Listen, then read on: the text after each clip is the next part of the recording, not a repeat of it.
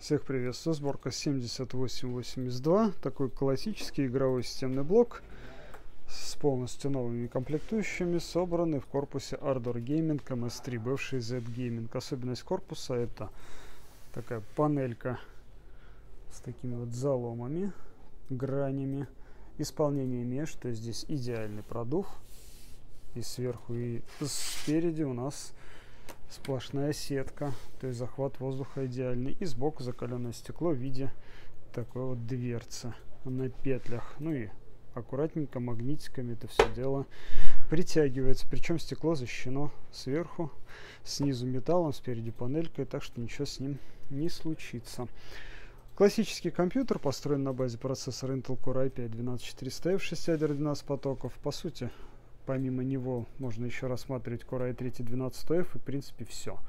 Вот эти два процессора, которые в бюджете до 100 тысяч рублей стоит использовать в игровых компьютерах. На другие процессоры я бы не советовал даже смотреть.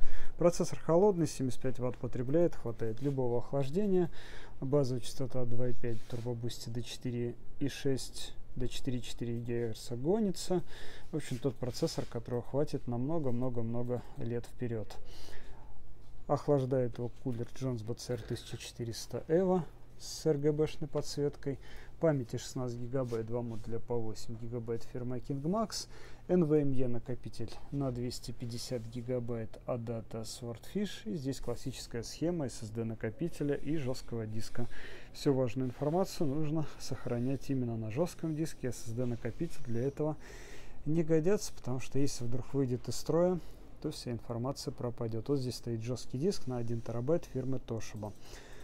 RTX 3050 на 8 гигабайт будет отвечать за все современные игрушки. Та видеокарта, на которой будет все современное поколение игр идти с разрешением Full HD. Ничего тормозить здесь не будет. 8 гигабайт памяти, GDDR6, но видеокарта у нас от производителя Polit. Металлический бэкплейт на двух вентиляторах и такая вот зелененькая подсветочка надписи GeForce RTX. Блок питания на 500 Вт Cougar с сертификатом 80+, стандарт.